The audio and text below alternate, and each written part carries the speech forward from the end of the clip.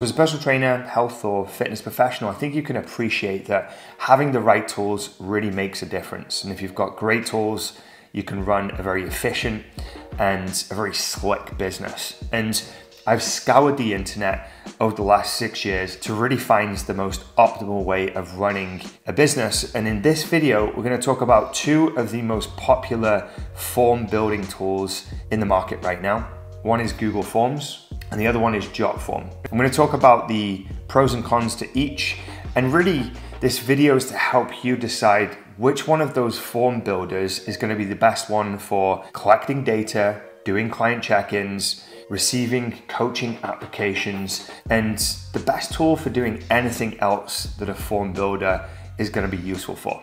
So let's get into it. So let's start with Jotform. Jotform is very feature rich. You can do lots of different things. There's lots of customization involved. It's actually really easy to use and is a really premium way of creating forms for your business because it has a premium look and feel. On the other hand, you've got Google Forms, which is actually completely free.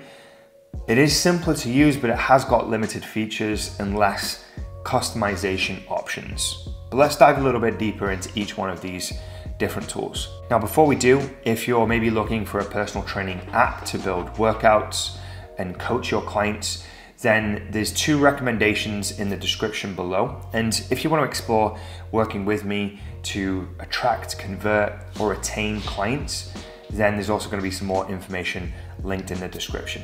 So let's talk about the Jotform interface first of all. The thing I like about Jotform is its drag and drop nature. So it's really easy to build forms using this particular platform, and you can really customize it in a way where you like the look and feel of the form, and it really captures everything that you need. Plus, if you want to have more of a premium feel to your forms, you want them to look like your personal forms, you can really brand them up in a way that you like. The only thing I would say about Jotform is it can be a little bit overwhelming with all the different features and options and things to play around with, but with a bit of practice, and once you've been through it a couple of times, pretty straightforward to pick up. So Google Forms, on the other hand, is a much simpler interface. If you just want the simplest way of creating forms, this may be a better option for you. It lacks, though, the customization. You can't really remove their branding. You can change the colors, but if you want it to look and feel like your own form, then it's kind of limited in that sense, but it is a really simple and easy to use option. So let's talk about some of the more advanced features that you get with Jotform. Now with Jotform, you can use what is called conditional logic. So let's just say someone answers one of your questions. Based on those answers, it can then change the questions that that person sees next. So a really smart way to build forms. The next thing is it integrates with things like payment processes, so that you can build payments into your forms if you want to take payments.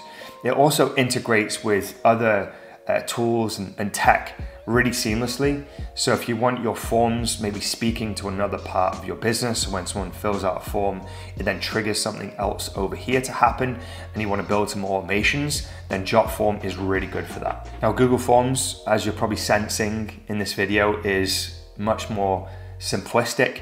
It doesn't have all these fancy features, but it does integrate pretty nicely with any other of the Google Suite tools. So if you're using spreadsheets, for example, then it can integrate pretty nicely with Google Spreadsheets because it is a Google tool. And so that's one plus, one positive, but it is really limited on payment integrations and speaking to maybe third-party tools and softwares. So let's talk about pricing and what's it going to cost you to use these tools. We look at Jotform first of all. This is going to be something that you can use for free, and is actually something that most people can get away with on the free plan because you can get 100 submissions a month, and most people are not going to get 100 submissions a month, so you can probably survive on the free plan. Now that also allows you to build 5 forms. So if you need more than 5 forms, then you are going to need to pay for that. Now, something to remember though is we talked about the customization and all the fancy features earlier in this video. When it comes to Jotform, And to unlock all of those features, then you would need to sign up to one of their paid plans. The first plan that they've got available is $34 a month, which is probably around £30 a month. So on the other hand, you've got Google Forms, which is completely free. So if you're on a budget and you don't want to spend money on all this tech and tools and software, or you just want to limit it, then Google Forms is going to be a great option for you because you can do everything that we've spoken about so far, completely for free, no hidden fees. And yeah, it's a great starting point for anyone who's on a very limited budget. So what's the verdict? Well, if you're just starting out, you're trying to keep costs low, you're happy with a simple approach, you don't necessarily need all the fancy features and branding, then Google Forms is probably going to be the best option for you. If, like myself, in my business, I want some of those additional features, I want the option to customize things, and I want a more professional looking approach, going with Jotform and one of their paid plans is going to be a better option. What I will say though is you can get a lot of the great benefits of Jotform on the free plan with 100 submissions. So I think that's maybe a middle ground between the free Google Forms and the paid Jotform, is that free option with Jotform is really somewhere in the middle. So if you found this useful, give it a thumbs up. And if you'd like me to maybe cover some other tools or tech or software, then let me know in the comments. And if you want to learn more about some of my favorite tools, then you'll be able to find me talking about that on the YouTube channel. I'll see you in the next one.